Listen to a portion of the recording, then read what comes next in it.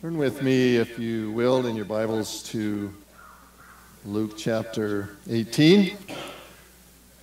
Trust that you are bringing your Bible every week, that you are, taking notes there or wherever it's convenient, but we're about what is the Bible teaching us. We're anxious every week to understand what it says and to live it, and so that's what we do.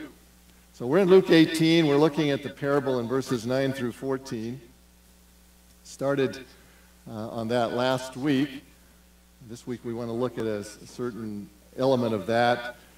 It's illustrated a little bit by this little cartoon character. Charlie Brown was talking to Linus one day about the persistent sense of inadequacy in his life.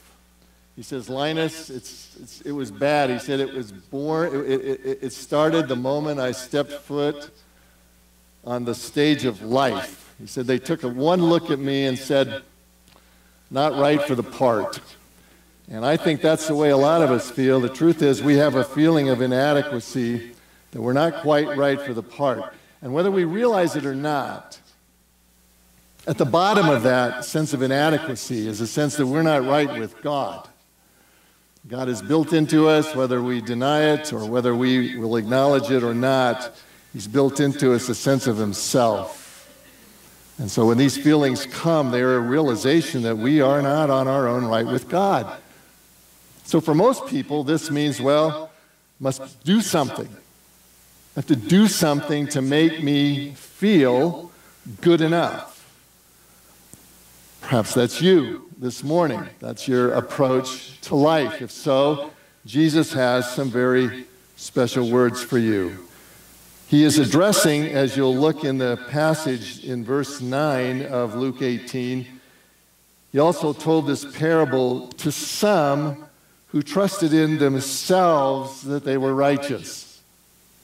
So these are people whose religion was, if I can just be good enough, I'll be in. I'll be acceptable to God, and I will be, in that sense, righteous. Were they right? Well, Jesus answers that question in the parable by indicating that they were not. He tells this parable that has two men in it, two very different men, and in verse 14 he derives this conclusion at the end of his parable. He says, I tell you, this man went down to his house justified rather than the other. For whoever exalts himself will be humbled, but he who humbles himself will be exalted. Jesus is telling us one person in this parable was not acceptable to God. One person was not in. In simple terms, one man in this parable was going to heaven, the other one was not. And the kicker is that it's the do-gooder. It's the one who is determined to do his absolute best outwardly who is not in. So it's important that we understand what this parable is about, right? These men took two radically different approaches to gain acceptance with God. Tim Keller points out that one of them took the outside-in approach, the other one took the inside-out approach. The outside-in approach said, I'll be as good as I can. I will keep God's law to the best of my ability, and if I can't keep it, I'll make up my own version of it. And I will keep that and be faithful to that. He was working outside in. The other one was working inside out. He realized that it was the heart that mattered. His life was a shambles. He'd made every wrong decision that there was possible to make. But at the end of the day, he realized that he could not get himself right with God, that his heart was the thing that mattered, and he came and pronounced himself the sinner that he was, begged for mercy, and was justified. It was a dirty, rotten scoundrel of a tax collector who was ultimately declared right with God, and it was the outward-looking Pharisee who, if we saw him, would have thought he was a great guy, who was declared unrighteous by Jesus himself. The outside-in approach did not work. It was not acceptable. Jesus' audience would have carefully took note of that. Why? Because that's the approach almost all of them were taking. They were following the lead of the Pharisees of the time. They were working outside in. They believed that the way to get right with God was to do everything right, and Jesus rejected that. So it's important that we understand what this is about, right? What are some of the characteristics of this approach that didn't work? That's what I want to do today, and then next week we'll look at the inside-out approach. But let's look today at the wrong way, the outside-in, the self-centered approach that was taken by most of the people in this audience. Jesus described them as those who trusted in themselves that they were righteous. They declared themselves righteous. Now, you just have to think about that for a moment to realize the stupidity. It's like a person walking into a courtroom who's been arrested, for stealing a loaf of bread or something. He walks in and the judge said, "How do you plead?" And the guy said, "Well, let me tell you, Judge, I'm 95% good. I'm way better than anybody else that I see in this courtroom. So the fact that I stole this loaf of bread because my family was hungry shouldn't count against me. I declare myself righteous. See you later." That's the outside-in approach. It has a lot of things wrong with it, as you can see, and that's what Jesus is going to tell us here. There are two basic things that I see that are wrong here. First of all, the Pharisees were trusting in themselves, not in God. That's a problem. Secondly, they were judging based on outward appearance, not on inward heart attitude. So they were both self-righteous and self-sufficient. So let's look at those two things. What does it mean to be self-righteous? Let's look at the Pharisee beginning in verse 11. Luke 18, verse 11. The Pharisee, standing by himself, prayed thus: "God, I thank you that I am not like other men, extortioners, unjust, adulterers, or even like this tax collector. I fast twice a week. I give tithes of all I can get." This man is I think in our day we might call him a spin doctor. He sounds good at first. He says the right word right at the beginning, right? God. He addresses God. God, I thank you. But listen, let me tell you, it's all downhill after that. He mentions God that one time. He never mentions God again.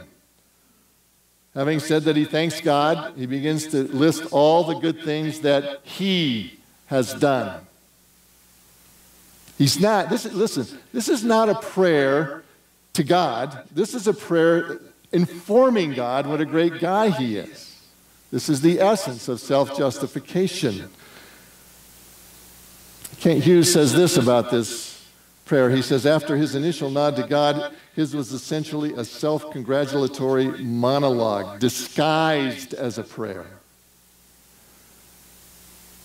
Do you know you can pray and it's not real? Disguised as a prayer. That's what this is. There are 5 uses of the personal pronoun I. I. He was stoned on self. That's what Hughes says, and he's right.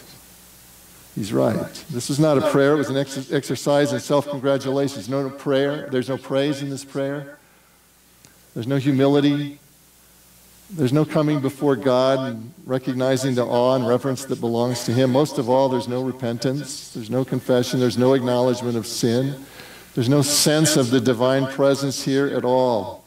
The truth is, he's not really addressing God. Who is he addressing? He's addressing himself. And he's addressing those around him who will hear. You remember that elsewhere Jesus says about the Pharisees, you guys are prone to long prayers because you're trying to impress those around you. And that's exactly what this man is doing. He's trying to elevate himself in the eyes of those around him and in his own eyes. But beloved, I have to ask, don't we sometimes do the same thing? Have you ever heard a prayer or a testimony that went something like this? I thank you, Lord, for taking care of my family, for blessing us. Since the time that we began to tithe, our business has grown every year. Since we have given our hearts and lives to you, you have protected our family, you've kept our children on the straight and narrow.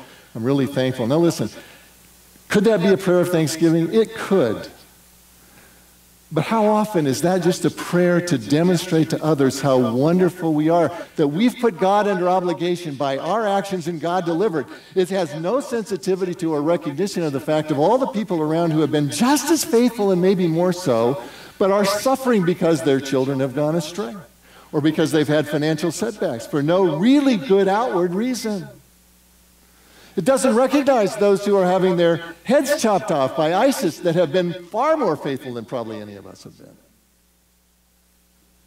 We are very prone, beloved, to these same kind of self-congratulatory prayers. Somebody wrote this in the paper in Boston one time.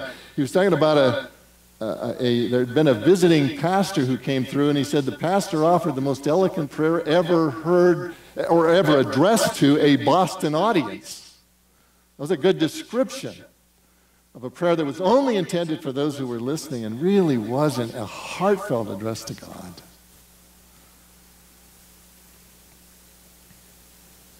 Nietzsche saw this long ago. He said that when people declare their morality, it's a power play. He said when we're saying I'm a good person, so God has to accept me and give me a good life, and because God has to accept me, you have to accept me because I'm good. It's just a morality play that we're going through, but it's all backwards. People who are in Christ don't declare their righteousness. People who are in Christ understand that doing the right thing, getting it right, is not the way that we get accepted by God. We do the right thing because we've already been accepted by God on the basis of the shed blood of Jesus Christ, which is the only way to get accepted by God. Tendency towards self-justification ran deep in the Jewish psyche. So there was a prayer recorded by one man, a Rabbi Simeon ben Jakkai. He wrote this. He said, if there are only two righteous men in the world, I and my son are these two. If there is only one, I am he.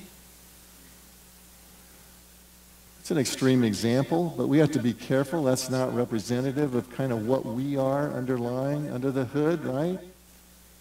He's just being upfront about what sometimes we are inside. He apparently forgot it's not he that judges. When he says, if there's only one righteous guy in the world, then it's got to be me. Who judges that? God gets to judge that, beloved. We don't get to judge that.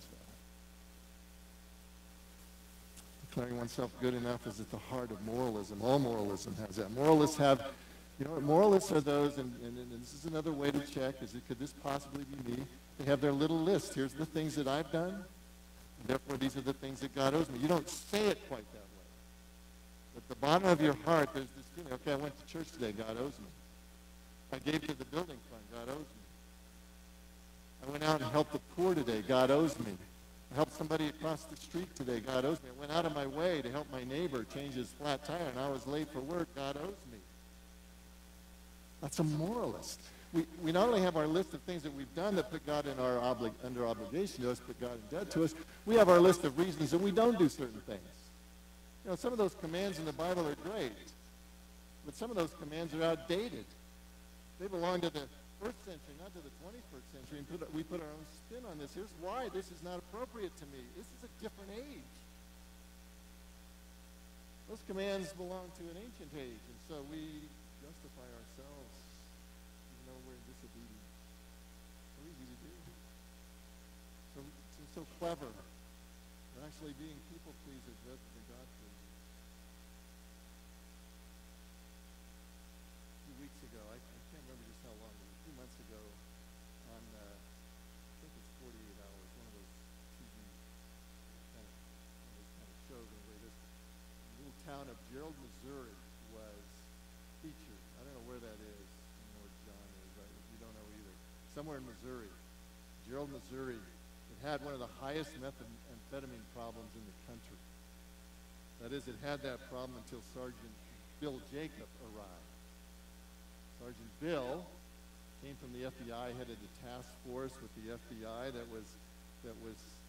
and he was undercover with that task force, and he was there to help take care of this problem. Well, the chief A guy named Ryan McCrary was only too happy to have any help he could get, and so he turned Sergeant Bill loose on the town. And for the next 2 months, shotgun in hand, Sergeant Bill was kicking in doors and taking names and arresting 20 people, most of whom confessed, until a local reporter started thinking, this looks a little strange. He did a background check on Sergeant Bill, and he found out that his relationship with the FBI was not one of employee, it was one of arrestee. And so the FBI was called in, and they did some more checking, and the first thing you know, Sergeant Bill was up on 20 counts himself, and he got 5 years in prison for impersonating officers and for fraud, etc. Katie Couric interviewed Sergeant Bill. He admitted his impersonation and he admitted the lies, but he justified himself this way. He said, I'm going to prison for arresting drug dealers who aren't going to prison. Sounds pretty good, right? Katie Couric was smart enough to say, well, let me tell you, Sergeant Bill, that's not why you're going to prison. So you missed the point. You thought your good intentions were good enough. Beloved, good intentions will never cover for an unrepentant heart. You can't substitute one for the other. The judge could see through what he was trying to do, and though he was careful to declare himself good enough, society declared him not good enough. And God will be doing the same thing for just self-justifiers. Those who declare themselves righteous will find out they weren't nearly as righteous as they thought. Not good enough. How about the second one, self-righteousness? The second characteristic of someone who is a self-justifier, well, they are self-sufficient. They are self-sufficient. The self-sufficiency of this Pharisee is immediate right away. I mean, you look at him in verse 11 there, it says the Pharisee standing by himself. Now contrast that with the tax collector in verse 13, but the tax collector was standing far off. These are the kind of little things you want to note in a passage of Scripture when you're interpreting it, because Luke is using the physical location or position of these men to contrast the inner attitude of them. The tax collector is perfectly comfortable to go away from the crowd, closer to the place of God's expressed presence or implied presence in the temple, because he believes, this indicates his inner heart's feeling that he can bridge the gap between himself and God.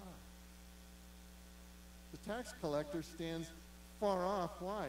Because he makes no attempt to bridge the gap. He realizes he has no hope to bridge the gap between himself and God.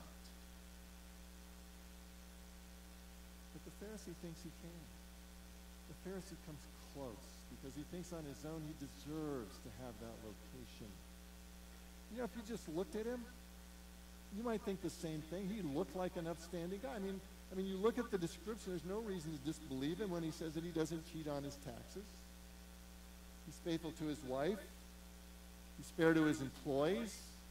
He's a person who's loyal to his country. That's what all those words that he says about himself really imply. He gives his tithes and beyond. I mean, what pastor wouldn't want that kind of person in their church? Who of us wouldn't welcome him? He's a good guy.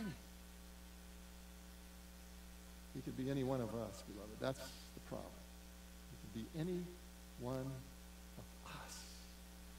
Because outwardly we look really good. And yet Jesus says at the end of the parable, this is the one who went home unjustified, unacceptable to God. Can we miss the point? It's not good enough to be good enough. There has to be more. Why was his self-sufficiency not good enough? 2 reasons. And these are crystal clear in this passage. I hope the Holy Spirit will apply this to all of our lives. There's 2 reasons why self-sufficiency will never work. First of all, it's the wrong tape measure. He was using the wrong standard. The standard by which he measured himself and measured his acceptability was not a divinely ordained standard. What was the standard? It's really clear. Verse 11, I am not like other men. What was his standard? Everybody around him. His standard was other people. And against them he looked pretty good. He didn't participate in the evil that he saw all around him. Extortion, cheating, injustice, sexual immorality, taking advantage of others, betraying one's people and one's country by being a tax collector just for the money. Against that standard, he measured really good. Against that standard, he was fine. Furthermore, he tells us, I fast twice a week. I tithe. You know what that's about? He's given himself extra credit. The fasting was required under God's Old Testament Jewish law only on the Day of Atonement. And this guy was practicing Pharisee, which meant he practiced fasting on Monday and Thursday of every week, twice a week, way above what was required. He tithed. Even the Bible tells us they even tithed their spices and their mints and everything. So, they went to the grocery store. They came home with 10 apples. One of them they somehow gave to the poor. They tithed everything. Extra credit. If somehow I missed something over here, surely it's got to be covered by this over here. This is his standard. Now, there is one interesting thing here that I think is interesting. If you notice, he doesn't exactly pick the cream of the crop when he decides who to compare himself against, right? He doesn't pick Moses and Daniel and Joseph and some of the great men in the Old Testament. He picks the tax collector and those who are extortionists and other criminals in society. His yardstick isn't really a yardstick, it's a footstick, right? Or probably an inch stick. But against that, he feels pretty good. The truth is, even if he had compared himself against the best of the best, he would still have probably looked pretty good outwardly. He would be very representative of the way Pharisees thought. Here's another quote, a prayer from another Pharisee. It's included in the Mishnah. He wrote it this way. He said, I thank thee, Lord, that thou hast put my part with those who sit in the academy, that is, among those who are educated, and not with those who sit in the street corners. For I rise early, and they rise early. I rise early to the words of the law. They rise early to vain things. I labor, and they labor, but I labor and receive a reward. They labor and receive no reward. I run, and they run, but I run to the life of the world to come, and they run to the pit of destruction. This Pharisee could have prayed that. This Pharisee was praying that. He was counting himself righteous based on the wrong standard. He's got the wrong yardstick. God's standard, beloved, please get this. God's standard is not other people. God's standard is himself. God's standard is not other people. God's standard is himself. That's why it's exactly what Jesus said when he said, you therefore must be perfect as your heavenly Father is perfect. The standard isn't good enough. The standard is perfection against the character of God. Who among us can say we've met that standard? If you want to self-justify, though, that's where you have to go. If you want to declare yourself righteous, that's what it has to be. The issue isn't, are you better than the tax collector, who's betrayed his country? Are you better than the dad who has betrayed his family and run off? Are you better than the guy around the corner who's kind of a reprobate? You know what? The standard isn't even, are you as good as Billy Graham? It's not the standard. The issue is to match God. The question is not, am I better than my neighbor? The question is, am I as good as God? I don't think any of us would be so bold as to say we've got that. But see, if you want to self-justify, that's the goal. That's where you have to go. And our friends and neighbors and loved ones who do not know Jesus and are trying to get there by being good, we have to help them understand that's the goal. You get the wrong tape measure and you can't get there. I used to, when I was, a kid, junior high, high school, we lived in Kansas. I used to listen to the St. Louis Cardinal games. You could usually get him pretty good at night after the sun went down and the radio waves were coming in loud and clear. Harry Carey was the announcer. Those of you who are familiar with baseball lore, you know Harry Carey really became famous with the Cubs as the announcer, but he was quite famous with the Cardinals for many years before that. And he interviewed the catcher Bob Uecker. Some of you will remember Bob Uecker. He later became more famous for his humor than he ever was for his baseball, right? I think he was in the movie Major League and been all over the place because he's such a funny guy. Well, on this night, Uecker had hit a hard ground ball to the shortstop. The shortstop booted, but the official scorer called it an error instead of a hit. So after the game, Harry Carey is interviewing Bob Uecker, and he says, let me ask you about that error, Bob. He said, I suppose you would a lot rather have seen that called a hit instead of an error. And Bob Uecker said, well, in my system, they're all hits. He said, if I walk, whether I walk, get on by the fielder's choice, he said, anytime I hit the ball hard, it's a hit. That's just the way I judge. And Harry Carey was taken aback for a minute, Never heard a system like this. He finally said, well, Bob, by your system, what are you hitting right now? He said 745. I mean, he didn't bat an eye, hitting 745. By my own system. By his own system, he was the greatest hitter that ever walked the face of the earth. He was good. By Major League Baseball standards, he was exactly a 200-hitter lifetime, which probably explains why his baseball career was so short, right? He was not a good hitter, except by his own standard. Beloved, this is exactly what we're doing when we're offering God our self-justification. We're measuring with the wrong tape measure. We're using the measurement of other people, the standard of their performance, and saying, I think I'm a little better. And declaring ourselves righteous. That's one problem with self-sufficiency. Second problem, it's not only the wrong tape measure, but it's the wrong target measured.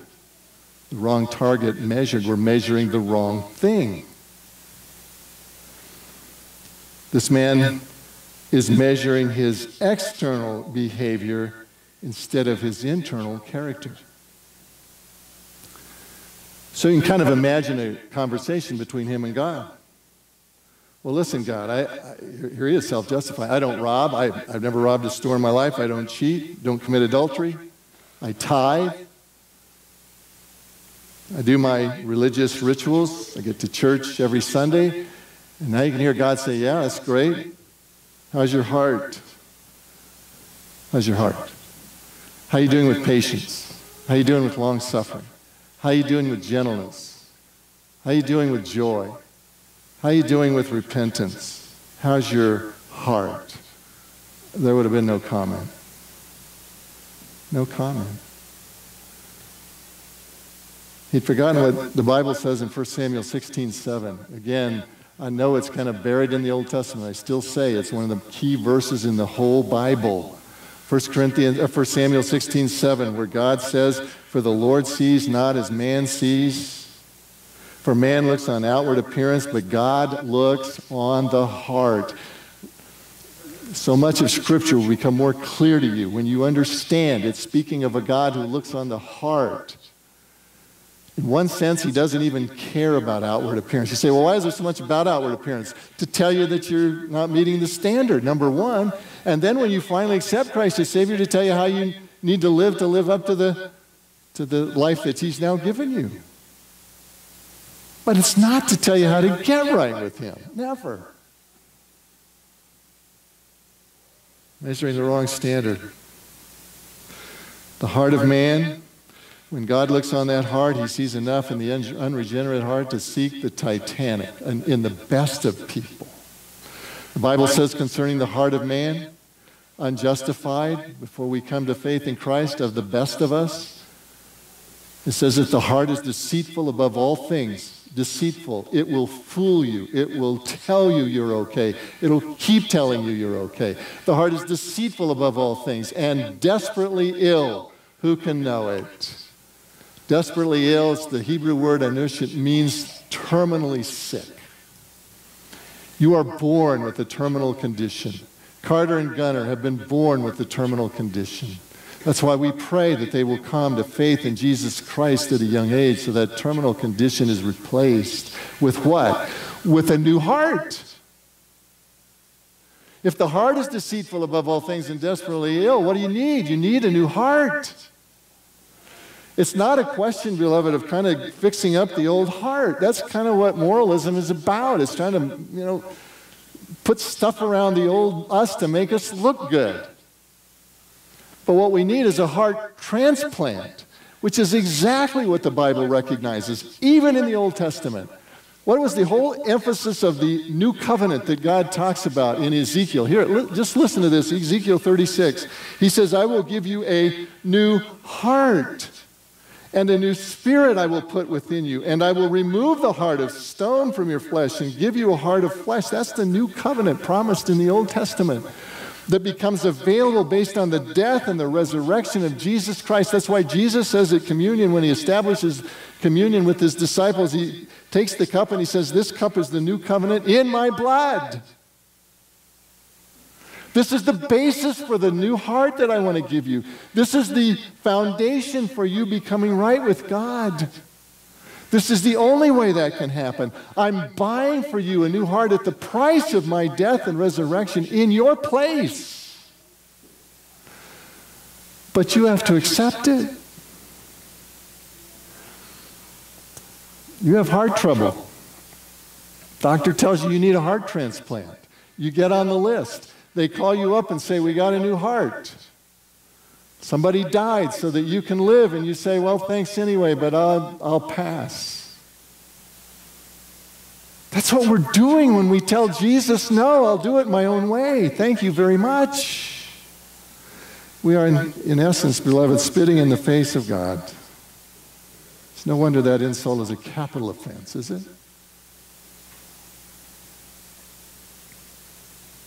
Suggest we can buy our own way in is the most insulting thing we could ever say. You know, it's like robbing somebody's Porsche and taking it out and, totaling it in some kind of a wreck and then coming back and offering your little match car toy in replacement.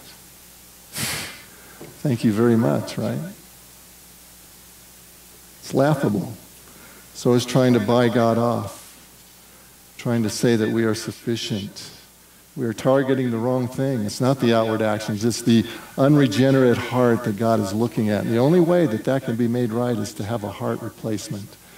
A heart that's been bought and paid for by Jesus Christ. That's what gospel is all about. It's declaring yourself unrighteous just like God does. It's declaring yourself unworthy just like God does.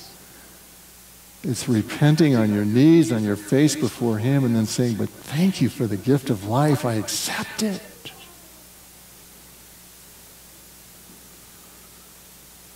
So the wrong way to get in with God is declare ourselves accepted based on our own efforts. Self-righteousness, self-sufficiency, self-justification, self-promotion, self-anything. It's all anathema to God.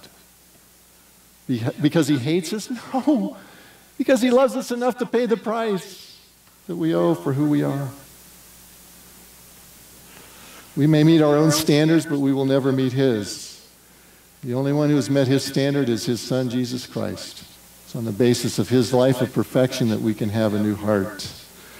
The tendency of the human heart is to think I can do it on my own. It's just, it's just our natural thing. It shows up everywhere in society. The Sound of Music.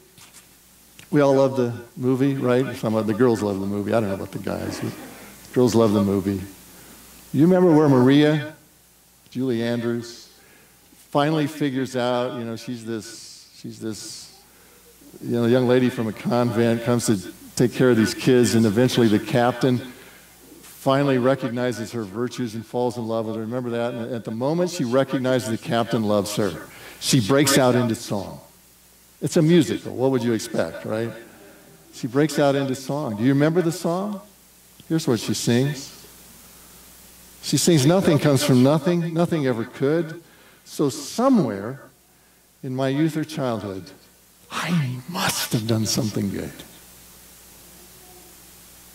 To be loved by this, I must have done something good. I did something to earn this. I didn't even know I did it, but I must have earned this. The human heart says you must earn it. The heart of God says you can never earn it. But I'll give it to you. Free of charge. What you can never earn, he has already earned for you. Let me give you one more indication. It's in Deuteronomy. Turn there if you've got your Bible. Deuteronomy 34. You'll think this is a strange passage, but let me close with it, and I think I can show you why it's important. Deuteronomy 34.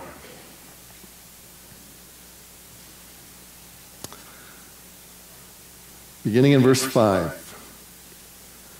So Moses, the servant of the Lord, died there in the land of Moab, not in the land of Canaan, not in the promised land, not in the land that he had been leading these people toward. He didn't die there. He died in the land of Moab, according to the word of the Lord. And he, God, buried him in the valley of the land of Moab, opposite Beth Peor. But no one knows the place of his burial to this day. Moses was 120 years old when he died, and his eye was undimmed, his vigor unabated. And the people of Israel wept for Moses on the plains of Moab for 30 days, and then the days of weeping and mourning for Moses were over. Okay, so Moses died, so what? Here's what. Why is this significant? Why is it in the Bible? Here's why. Moses was the man through whom the old covenant came. Moses was the messenger and mediator of the law of God that expressed the character of God. But what God is saying here is, even the messenger of the law, the one who brought the requirement and the standard, even he could not keep it. Why is he dying outside the law, outside the land? Because he disobeyed. Was Moses such a bad guy? No, of course not. But see, God is using a physical thing here to do what he often does, to make a spiritual truth. And the spiritual truth is that little thing that Moses did. And by the way, it was no little thing when you understand the implications of it. Moses, remember, struck the rock instead of speaking the rock to get water. And God said, you've disobeyed. See, the reason that was so important is because the rock represented Christ. Read 1 Corinthians 10 sometime. And he'd already struck the rock once. You don't strike the rock twice. You don't kill Christ twice, unless you refuse to accept him. So here's the messenger of the covenant. Here's the one through whom the law came. Here's the one that gave the law. And he can't keep the law, and so he does not have the promised land. What's God trying to say? He's saying your good is not good enough. Moses wasn't good enough. You won't be good enough. No one can be good enough except for Jesus Christ. That's the message. But we can accept the gift. Have you accepted the gift? Such good news. The question isn't, am I better than my neighbor? The question is, am I as good as God? And the answer is no, but Jesus was, and I take him as my Savior. You taking him as your Savior? Take him as your Savior. Let's pray. Father, we thank you for the word. Lord, at the heart of all of us is this desire to want to earn our way. We're Americans after all. All things are possible. And so we want to earn our way. And all it does is lead us further astray. Until the moment we recognize, I can't get there from here. I can't be justified in this way. I can't be declared righteous by God on the basis of my own works. My good will never outweigh my bad anyway, but even if it did, it wouldn't be enough.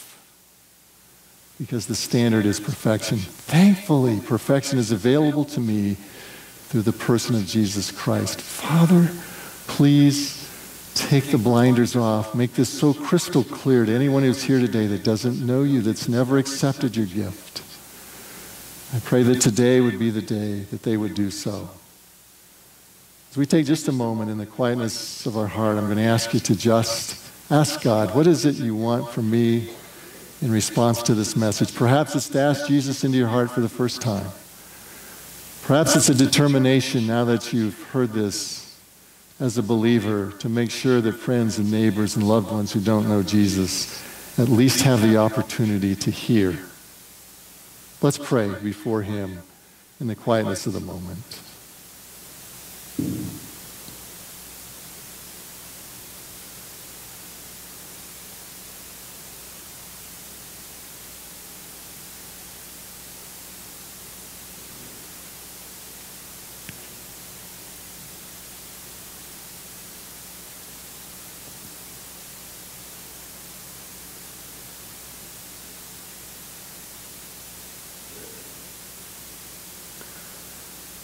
Father, we give you thanks for the gift of the life and the death and the resurrection of Jesus.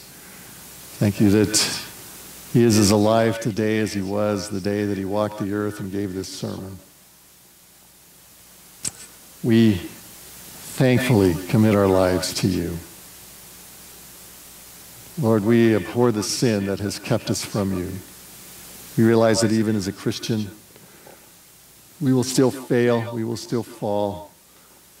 But you tell us if we are faithful and just, if we will confess our sins, you're faithful and just to forgive us our sins and cleanse us from all unrighteousness. And so we thank you. Take us down, Father, so that we can come up. Help us to realize the truth of that last principle, that the only way up is down. But that if we continue to try and push ourselves up, we will only fail. Thank you for the love of God shed abroad in our hearts. Thank you for the gift of Jesus.